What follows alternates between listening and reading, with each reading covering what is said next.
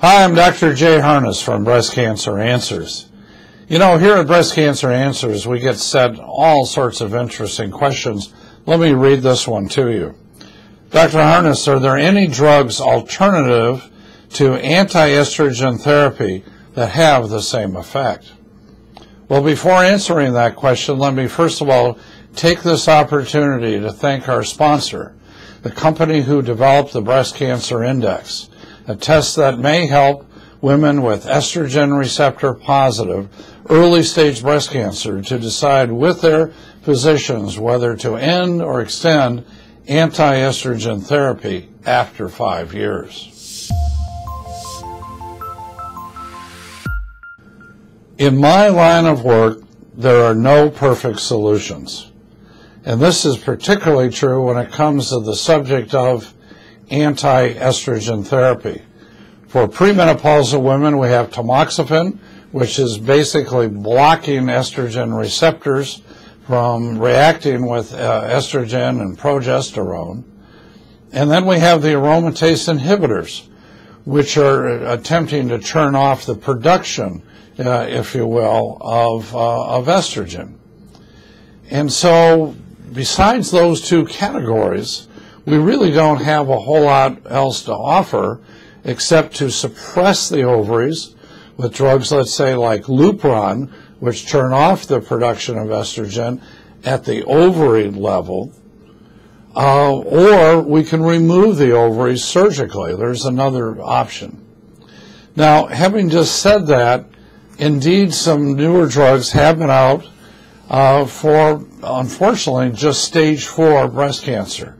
One is Foslodex, which is an injection taken once a month, which the concept there is to destroy estrogen receptors, but it is limited in use to not only stage 4 breast cancer patients, but also basically to postmenopausal women. It works, and it works well. The other and really exciting and newer drug is a mouthful to pronounce. It's Palbociclib, P-A-L-B-O-C-I-C-L-I-B.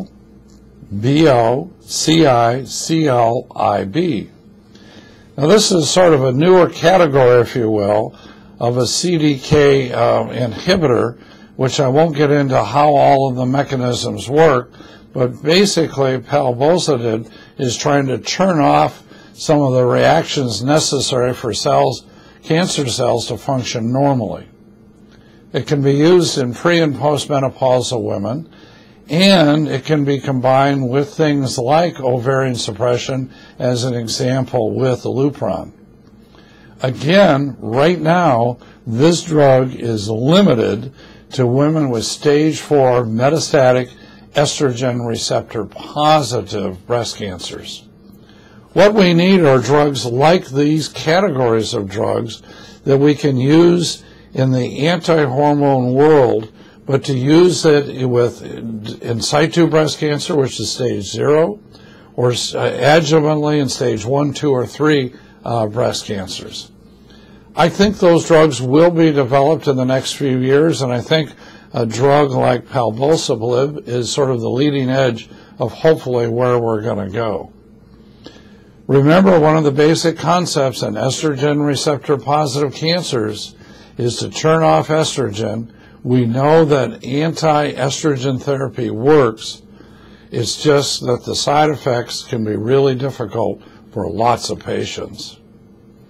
Well, that's sort of a complex answer. I hope it provides the person that sent the question in with some sufficient information. And as I wrap this video up, let me take this opportunity to thank our sponsor, the company who developed the Breast Cancer Index. To find out more about your treatment options beyond year 5, just click the button and download our free list of 15 questions to go through with your physician.